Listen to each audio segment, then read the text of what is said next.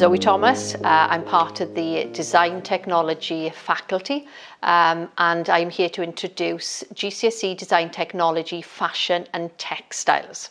The course is about identifying and solving problems in the everyday world through designing and making items.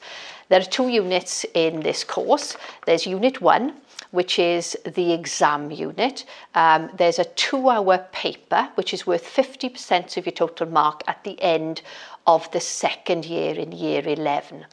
Unit 2 is about solving problems, basically looking at the world around us, trying to find solutions to problems that we have.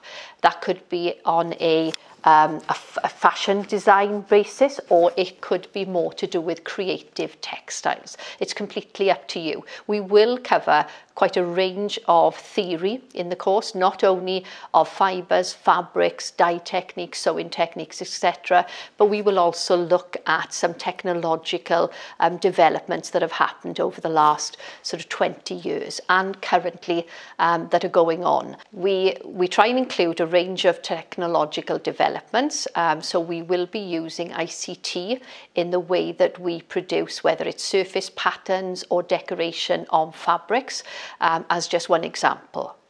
In the final year, in year 11, we tend to take most of the time looking at the NEA, which is the non-exam assessment. We spent the whole year virtually working on that project. You will identify a problem that you wish to solve, and we work through step by step until we come to an end product that we have created. If you have any questions or queries, please don't hesitate to email me.